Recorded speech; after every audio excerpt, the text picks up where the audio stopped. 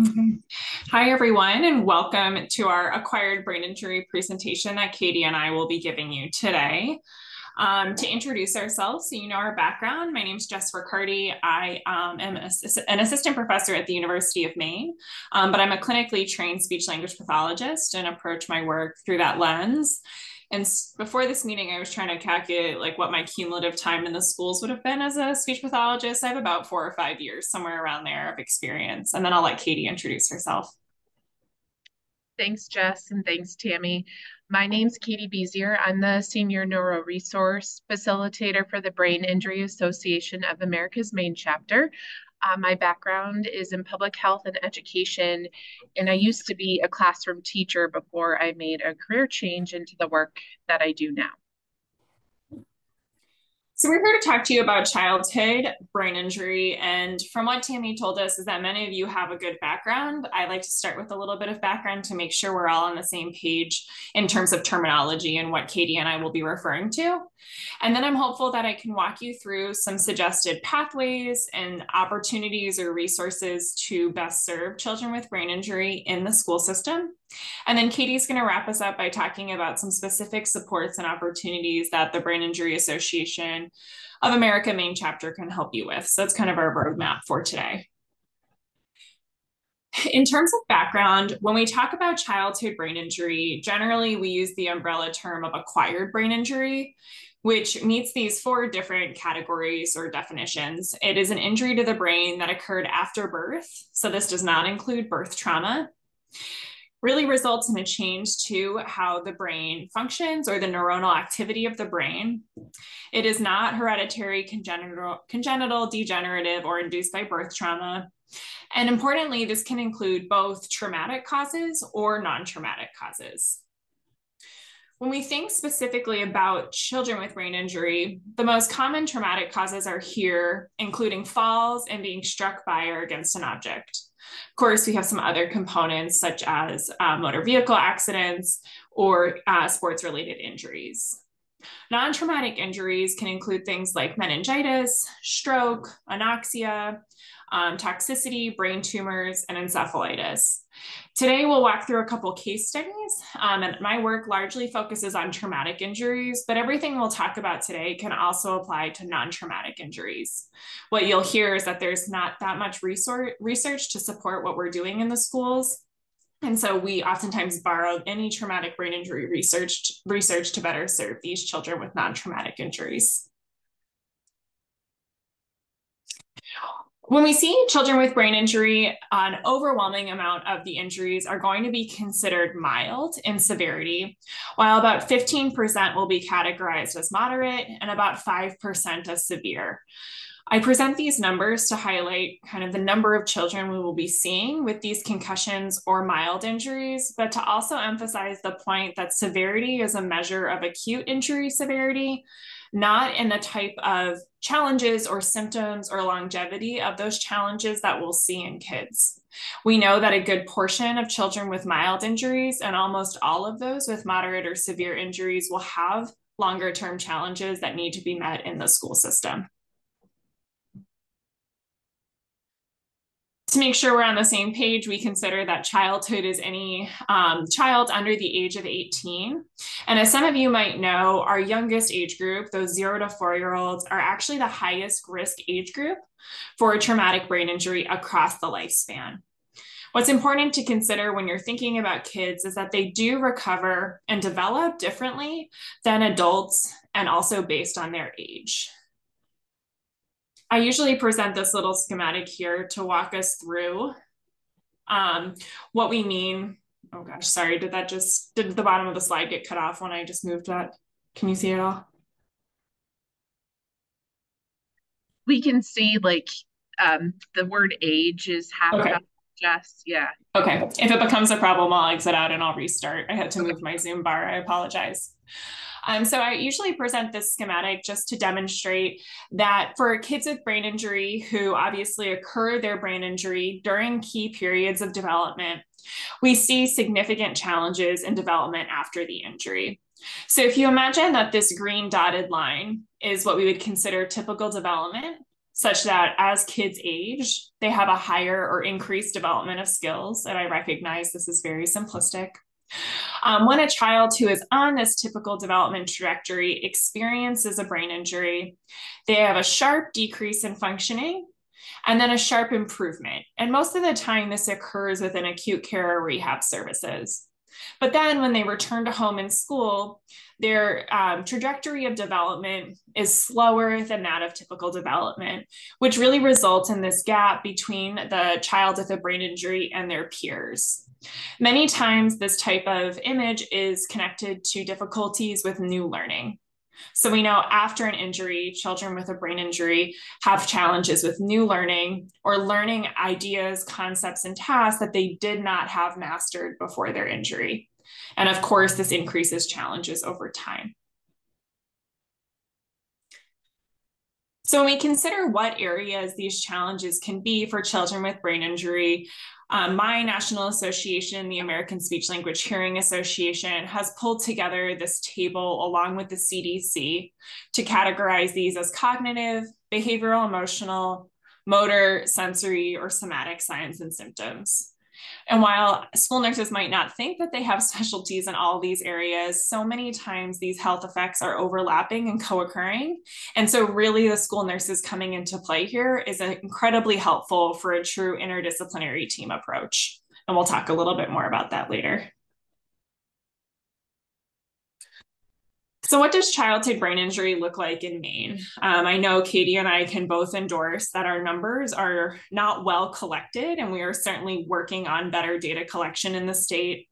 But based on what we know about brain injury in Maine and nationally, we can expect that over 2,000 children will receive medical care for a brain injury each year. And we expect that there's about 36,000 children living with a history of brain injury in the state.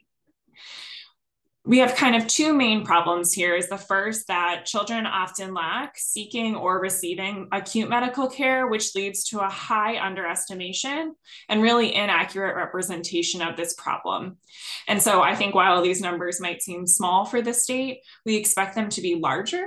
And therefore, you might be coming across children that have had a brain injury, but are not included in this count and don't have medical documentation of an injury.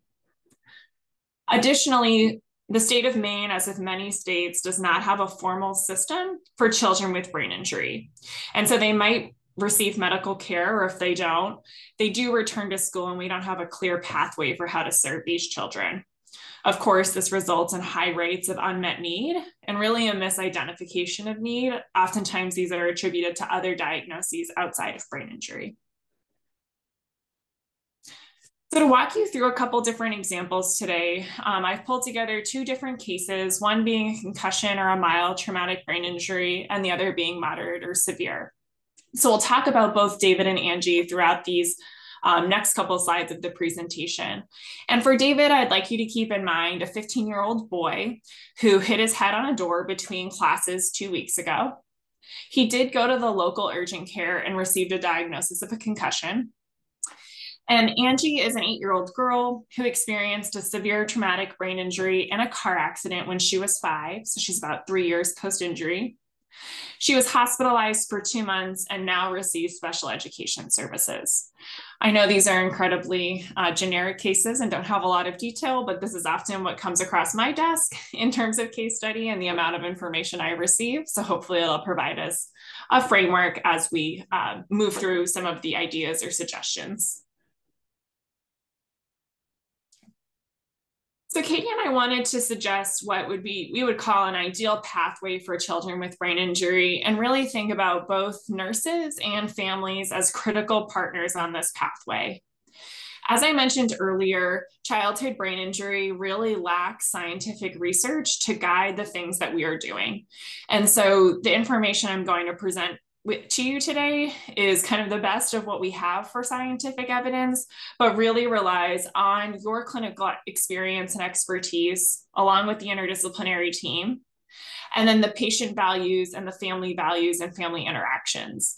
So if we think kind of about that evidence-based practice model, really relying on what we think as an interdisciplinary team, including the child and the family, would be best to lead us down this pathway. So here's a little timeline schematic of what we could typically think about using both David and Angie as our case models here. So starting on the left, when a child experiences that brain injury, usually, but not always, there is some sort of acute medical care received. So this might include a visit to the ER, to the urgent care, or this might include some level of acute medical inpatient care followed by inpatient rehabilitation.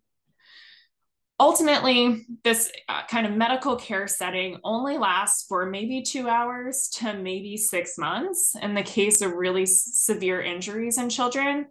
And then we have this hopefully warm handoff between the medical setting and the school setting. In this ideal pathway, regardless as to the severity of injury, that medical team would be able to communicate with at least one person, if not the entire team in the school setting, to be able to talk about where this child is at and potentially provide some advice or a timeline for how to transition this child back into the school setting. I bring up this warm handoff because in much of the work that I do, we talk about the importance of school nurses and potentially facilitating this warm handoff, or at least being the person or part of the team that could kind of digest and share this medical information back with some community or team members who aren't as adept in understanding or interpreting medical information. So if you nurses could be a part of this handoff and pulling this child back into the school system, I think it would certainly help that transition period. Now, as these children are back in the school system, and what I would like to highlight is really for the rest of their childhood and potentially into early adulthood, we can expect a couple different challenges to occur or scenarios to occur based on injury severity. So if we take David, who is our mild brain injury, he's a teenager. What we would expect is that he would engage in the return to learn process for about 2 to 4 weeks after his concussion as he re-engages with the school setting. So this includes things like minor or temporary accommodations within his regular education setting. We'll talk a little bit more about what this could look like and provide you some more resources to help guide this process in an upcoming slide.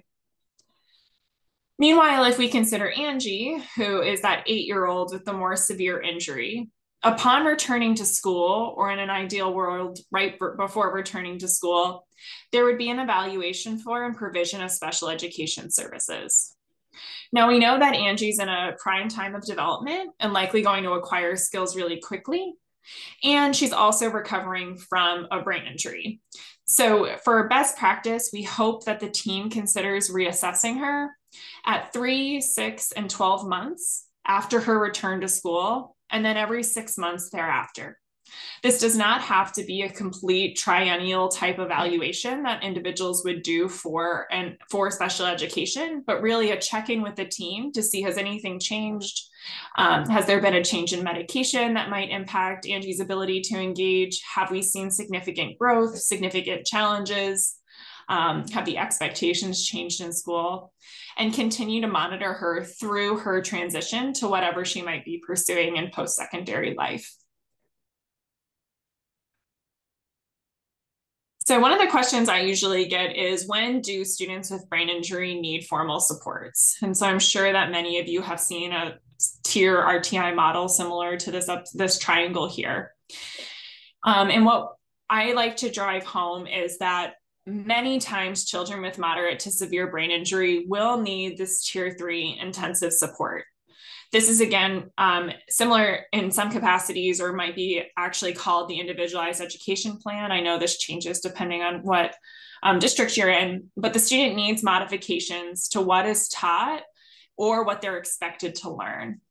And so to me, the role of the school nurse can be incredibly powerful in the IEP process, particularly navigating and advocating for the child's physical health needs. This could be something like medication management. It could be related to fatigue and headache. Any of those domains that the school nurse could have a specialty in would be really important to consider as we're identifying what these modifications might look like.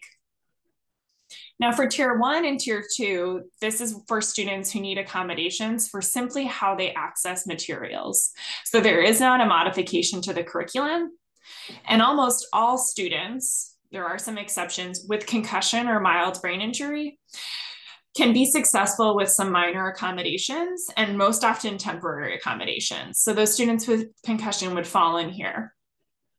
Regardless as to what tier you're looking at, whether it's accommodations or modifications, the resource listed here, and we'll share the link to the slides at the end, is from the Center for Brain Injury Research and Training, I think is what it stands for, CBERT. They have a wonderful PDF that is basically a checklist of accommodations and modifications that could be considered for kids with brain injury. As I mentioned earlier in the presentation, given how many symptoms overlap or co-occur for kids with brain injury, I think the school nurses can be particularly helpful in identifying or suggesting some accommodations and modifications that might support a child's performance in one area that ultimately would increase their productivity and success across domains. What I think is the most important thing for folks to take home is that children with brain injury need what's called continuous and regular reassessment. Again, they're developing and recovering from their injury, and they're going to be encountering different academic expectations as they move through their years in school. And so their needs for accommodations or modifications might change. And it's important for that interdisciplinary team to be there together to consider those things. So who exactly is involved in this interdisciplinary team? I will say that my list is not exhaustive of who might be involved, but of course we have the family, including the child, caregivers, and siblings. Then we have the physicians and neuropsychologists who traditionally play a pretty siloed role in that medical team. So again, they might be someone who's with that child acutely for those 2 hours or 6 months post-injury. But then they would hand off and transition that child over to the school setting. So we have those teachers, special educators, counselors, psychologists who operate almost solely in that school setting. In that transition from medical to school, we certainly have 4 groups that have expertise in both of those areas, that being the nurses, physical therapist, occupational therapist, and speech language pathologist. These 4 professions, I think, again, play a critical role in that interdisciplinary team, but particularly in that transition of children from the medical to school setting.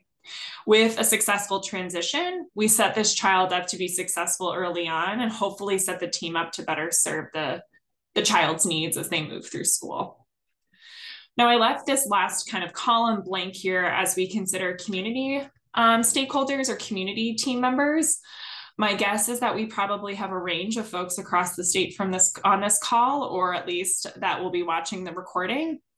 And something that I'm really interested about in children with brain injury are the community members that might step in more rural communities that we don't traditionally consider being support members or team members in more urban settings. So things like other community leaders, recreation leaders, anyone that's in that community that would be helpful to that child should likely be involved in some capacity in talking about educational and school-based supports. I'm sure some folks can consider those other people in their team or in their school communities. Are there any questions on the background or pathways before we get into some common challenges?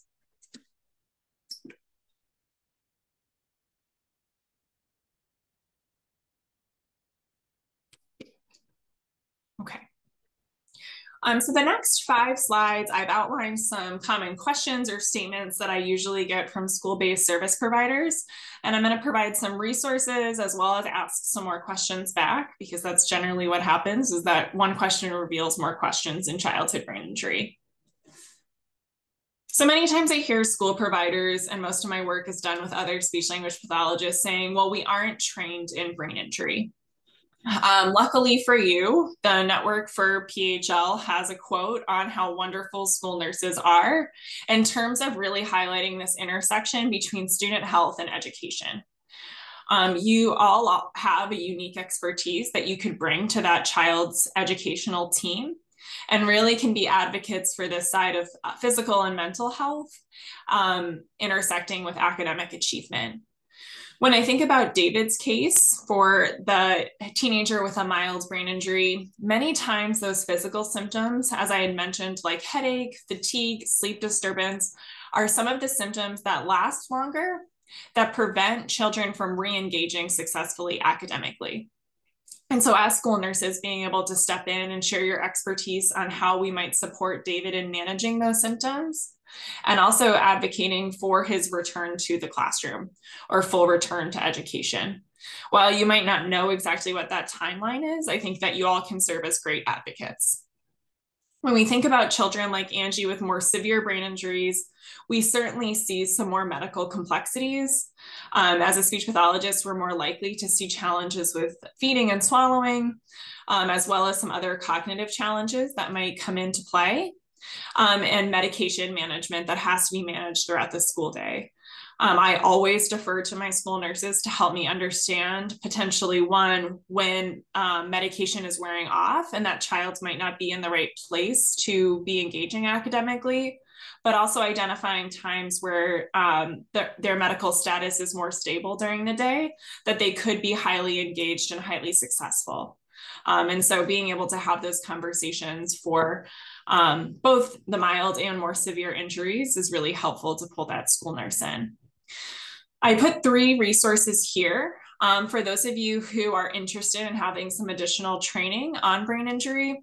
There is a Heads Up to Schools webinar and information pamphlet specific to school nurses published by the CDC.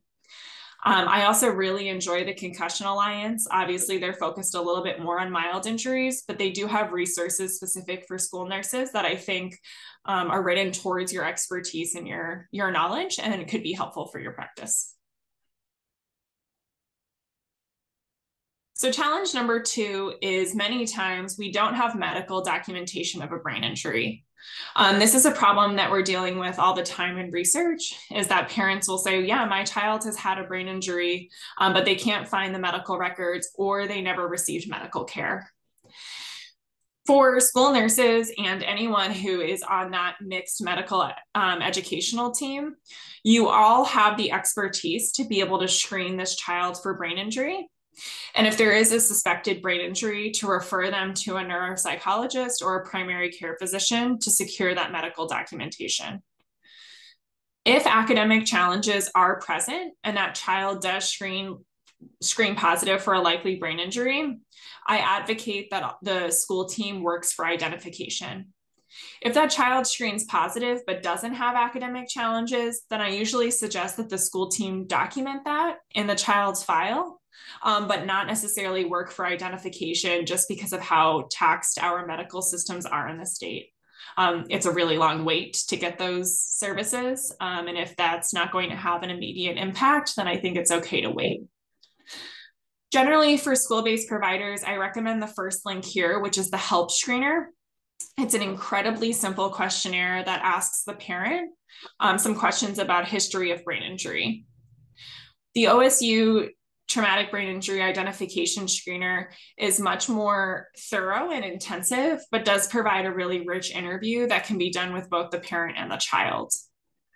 What I suggest is that the school team pairs either of these screeners with what's called a credible history interview.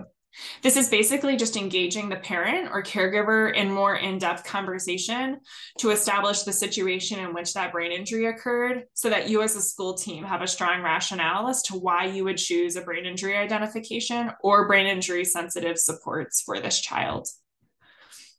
While both David and Angie's case studies, they both did have a diagnosis of a brain injury, most of the time mild injuries are not going to bring that diagnosis to you. And the helpful thing about screeners is that these can be administered years after an injury. So you can certainly suspect a brain injury that occurred a long time ago and use them to capture that information.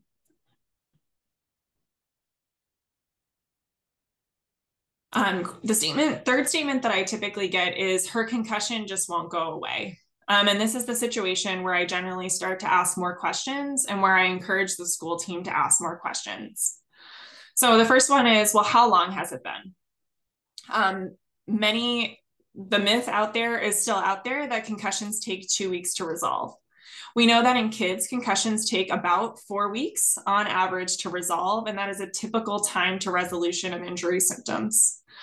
So if it's only been 3 weeks and they're making some slow progress, then I'm less concerned about persistent concussion than I am if it's been 6 to 8 weeks. My next question is, were return to learn guidelines followed? If this child was automatically brought back into school and thrown into their normal academic routine, and they're having persistent symptoms, then I would encourage the school team to revisit the return to learn guidelines and think about how they can reduce expectations to help that child recover. Again, school nurses can step in here, being experts in that physical mental health arena, and really be able to advocate for the safety of that child and the ultimate positive recovery for that child. Along the same lines, I would ask, has this child been accommodated? Have there been informal or formal accommodations provided? If not, talking with the team about what you all could feasibly provide and ensuring that those are consistently provided. If nothing shakes out in those first 3 questions, sometimes I ask, was this actually a mild injury? Many times I hear a child's had a concussion and they've lost consciousness for several days and were hospitalized. And so we can immediately start to identify that it really wasn't a mild injury. And if the answer is it was more moderate or severe, then it would likely change the interdisciplinary approach to that child.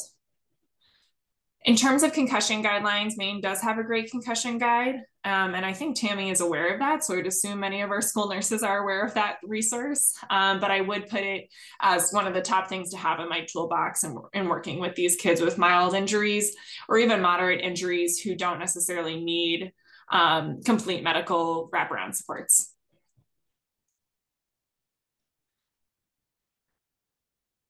So I'm talking more about moderate severe injuries. Many times I hear the statement, he was fine after his injury, but now his behavior is horrible.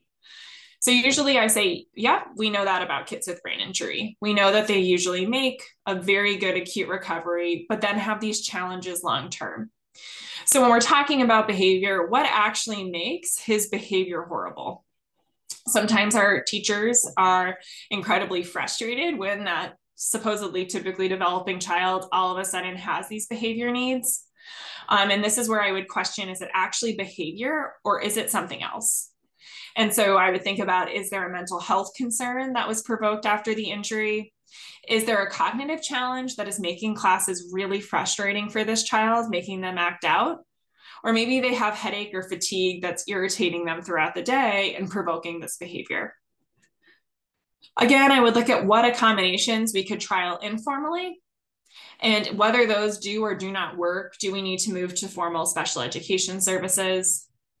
Thinking about what team members might need to be involved and potentially thinking out of the box of who could be involved. And also asking the question, why is this happening now? Did something change at home? Did something change at school? Did something change with medications? If we can identify that trigger, then we could be better able to identify what actually makes that behavior horrible and better target that. Many times in our milder cases, especially with a teenager like David, we see some behavior challenges because of co-occurring mental health challenges that occur after a brain injury. Of course, there's other reasons to be seeing this, but many times that's the top culprit that I can see in these teenagers. For our severe brain injuries, there's so many different co-occurring symptoms that could be related to this that I do really encourage that multidisciplinary team evaluation.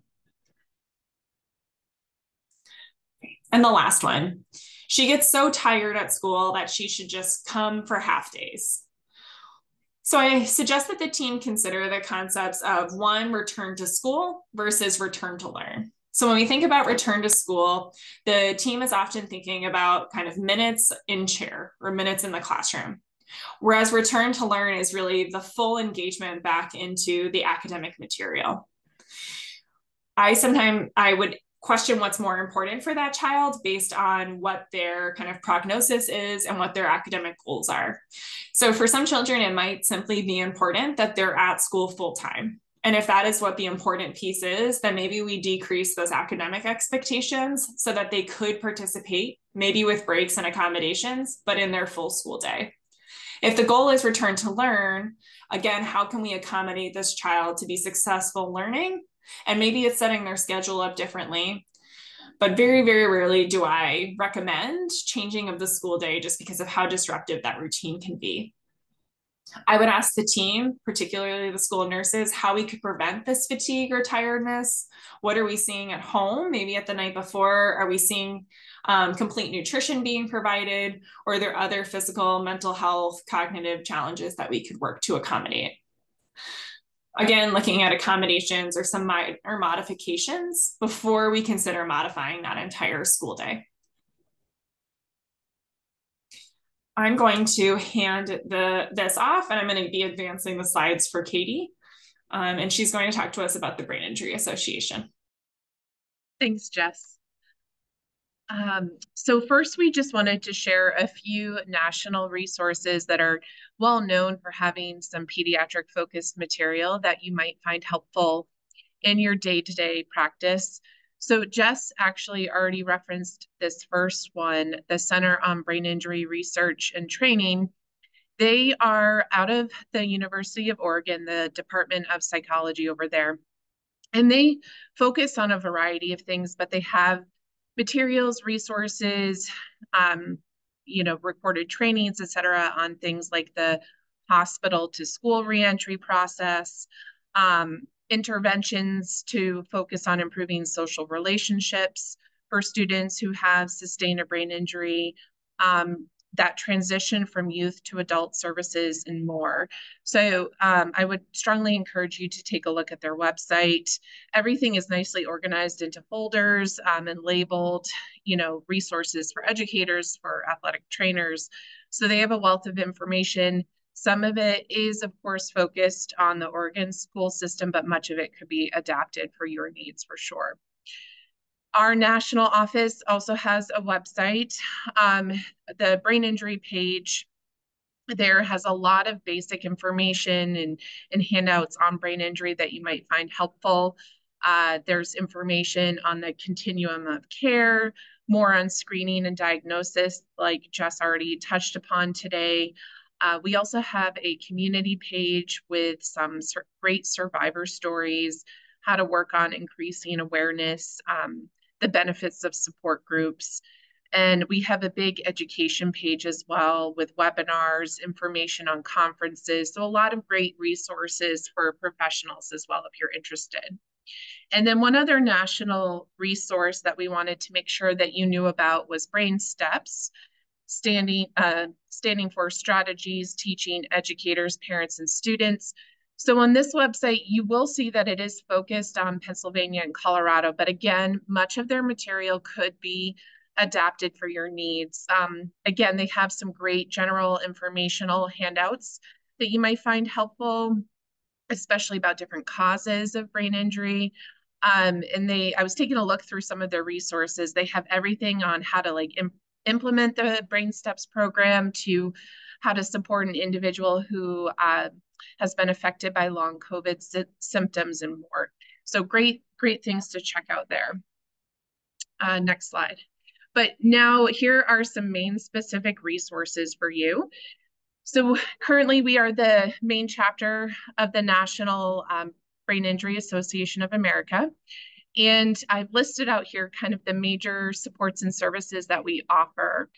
And so kind of the pipeline into a lot of the work we do is our helpline, which is staffed by an information and resource specialist.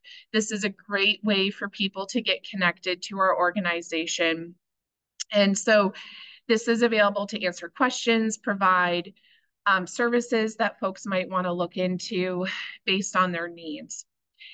When the INR specialist is speaking with someone, at times they are identified as an individual, family, professional caregiver who may benefit from some longer term, more intense support.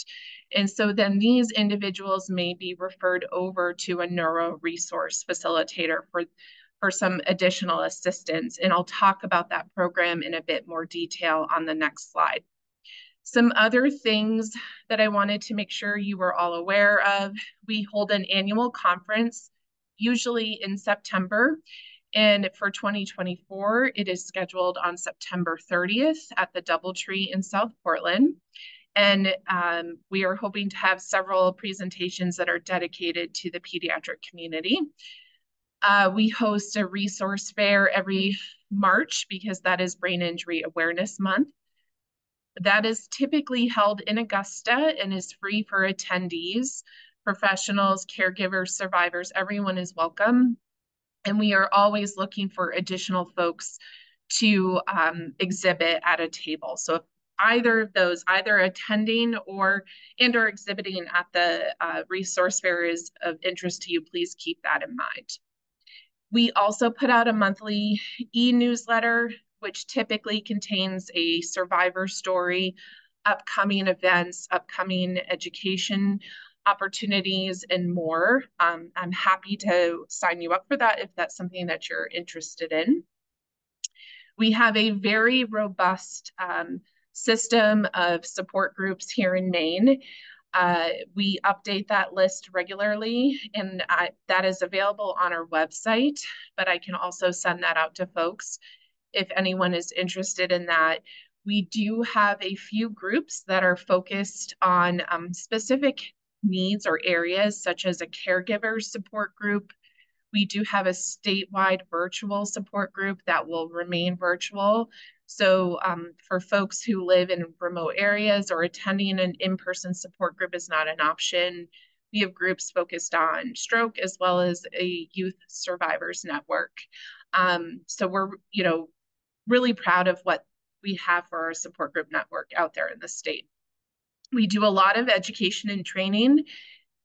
Every year, we also update our resource directory, which is pictured here. This is available hard copy. You can download it off of our website.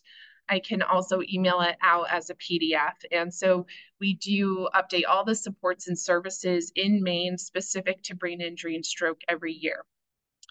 In addition, through our national office, we do have a family guide that is available, as well as copies of their Challenge magazine, which is a quarterly publication that focuses on different topics related to brain injury and stroke.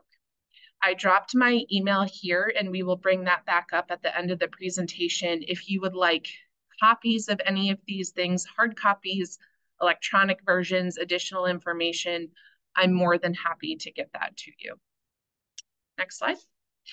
So NeuroResource Facilitation is a program that some folks may benefit from in your world. You might be interested in referring families our way for this service. So it's an evidence-based program, and we really help people navigate the system of care after acquired brain injury. So our goal is to really help them find information that they need, get them connected to resources, services, and supports, all focused on what are their short and long-term goals. This service is free for survivors and families as long as the individual is a Maine resident and they sustained their brain injury after birth. They qualify for the program. There's no cost. We do not bill insurance as well. So when we work with someone through NeuroResource Facilitation, typically we begin discussing what are some short-term goals and what are some long-term goals. So with the pediatric population, that could be short-term goals, returning to school or a return to learn, and then long-term goals would be maybe it's enrolling in post-secondary education or finding gainful employment after graduation. And so we would kind of assess where the individual and the family is at now and kind of plan out the steps that we need to take to work towards those goals. So we will work with the survivor, family, professional, caseworker, anyone who really is there as a champion for the survivor to identify resources to help them work towards those goals. We'll help them navigate the system, which can be complex and broken at times. And when we work with these individuals, we constantly monitor and adjust as needed. And then any outreach and education that we can do to help reach these goals, we are more than happy to do as well. Next slide, Jess. So just to give you an idea of how busy we are, I pulled monthly numbers for you going back through June of 2023. So right now we have 3 NeuroResource facilitators on staff to cover the entire state. So most of our support is done remotely. Maine is a large state. And so most of our work is done over the phone, email, Zoom, etc. But here you have by month the number of individual points of contact the 3 of us amass each month. So you can see we are very busy. We tend to see drops during the summer, and then around the holidays, those tend to be times where people are taking vacation or spending time with their families. On the next slide, I have numbers for like the actual number of topics or needs that we address with these individuals.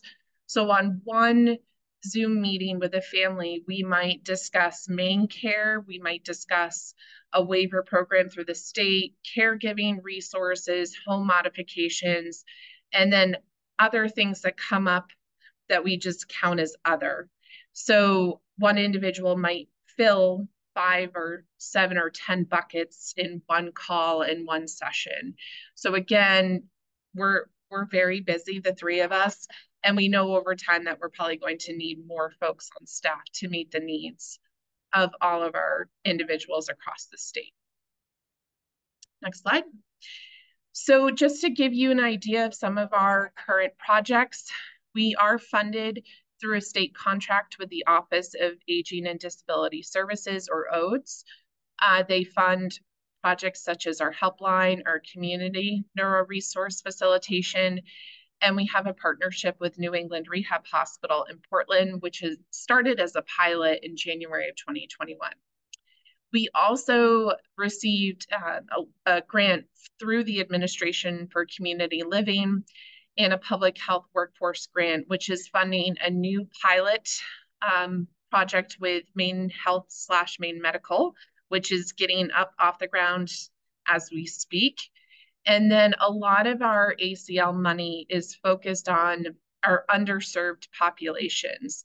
So we have a NeuroResource facilitator who's really focused on working with our folks with co-occurring conditions, because that's very common with brain injury, as Jess already talked about. And we have 3 pilots starting up with 3 behavioral health organizations in the state over the next year or so, which we're really excited about. And then our work with the pediatric population falls under this grant as well. And then any other historically marginalized groups as well. So this work is really important to us, and we're really excited to be making some progress as a staff. And that pretty much wraps up Maine-based services. I'm going to stop sharing my screen as we answer questions, just so I can drop a link to the PowerPoint and to our contact information. And I'm also going to put a plug in that we are currently recruiting for a survey on childhood brain injury. The answer is yes, you all qualify to participate in the survey, because I am sure you've served at least one child with a mild injury in the last 5 years. And we are sincerely just looking for general input from stakeholders in Maine that could work or interact with a child with a brain injury. So I'm going to put that stuff in the chat, and we're happy to answer questions. Thank you both so much that was just so much rich information, and all of the resources that are available is really quite incredible. Feel free to come off mute if you have any questions, or you can pop them in the chat and we can read them.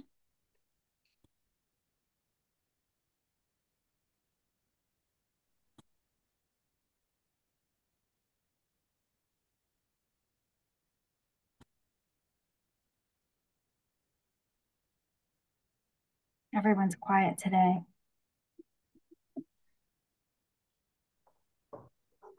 Oh. Hi, I have a quick question. Do you keep tabs on oh gosh, now I can't even think of the name of it, the head injury consortium that comes together and every few years around the SCAT assessment. So like it's a SCAT 5, SCAT 6. Do you know what I'm talking about? The concussion group? Yes. Yes. Are you talking about the state one or No, the national? No, international. Yeah, the international one. I mean, I keep tabs on it just because people ask me questions about it. Yeah. Do you have a specific question about it or just general information? Just wondering, knowing that that's a tool that, at least in the athletics and assessment piece for school nurses, that they would be told to use that some sort of like impact testing, concussion questionnaire type thing. Right. So some sort of assessment that is the same every time you do it. You know, a protocol for assessing head injury, and so that would be one of those tools that people would use. Would be the SCAT. Yeah, so my recommendation for anyone using any of the symptom questionnaires is to, one, think about how impactful those symptoms are. So for example, we might have kids who have a headache after their injury for 5 or 6 months, but if that's their only symptom and not heavily impactful, that should not be the reason that we can't return them fully to school. And I would argue in some cases, return them fully to sport. And so I always ask people to do a little bit more digging around, is this actually a problem or is this just a symptom? And also asking, did this occur before the injury? So many of our kids are having concussions during those key periods of development where maybe they do have a history of migraine or headache. It might not be diagnosed, but they did have it regularly. And so it will show up, right? That symptom questionnaire is not always sensitive to identifying that change.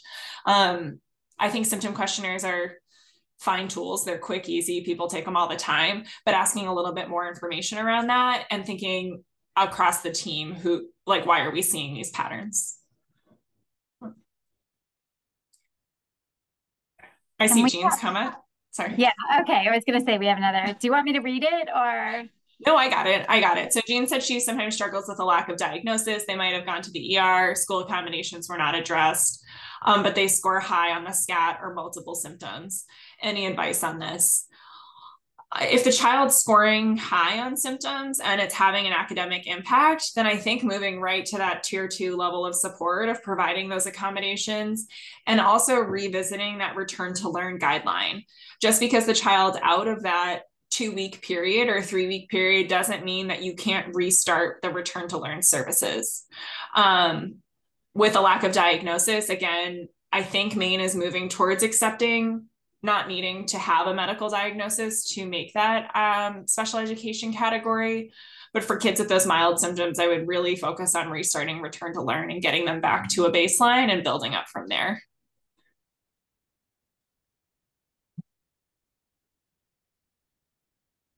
And yes, you can do that without a diagnosis because it's tier 2 support. So you do not need any formal diagnosis to provide those. My argument to school teams is that if a child all of a sudden was showing these difficulties and maybe we didn't even know about a history of a brain injury, we'd be looking to support them anyways. And so it is just part of that general RTI model. Oh, and Emily, is that in the guidance? I believe it is, where if you would make accommodations if there's a need. It can be a perceived disability. It doesn't have to be a diagnosed one. For, I believe, is a 504. Yep, yeah. Correct. And it is within special education law to provide temporary accommodations without even needing a 504.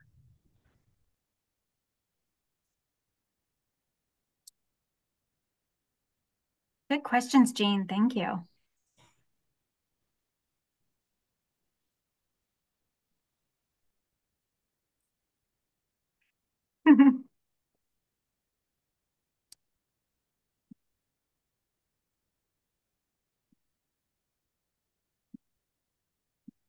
All right. Anything else?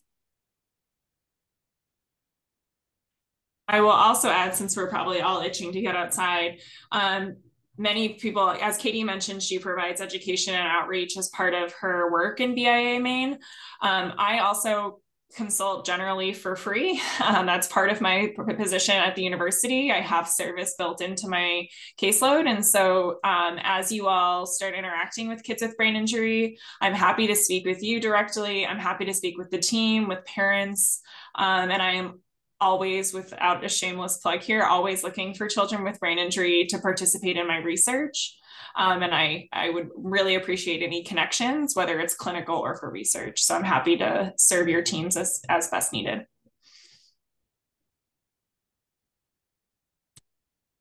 All right.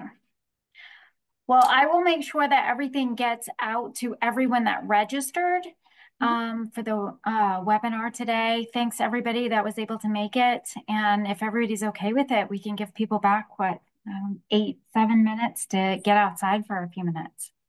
So thank you so much. Thanks, yeah, Tammy. thanks Jess and Katie for everything. Thanks. Okay.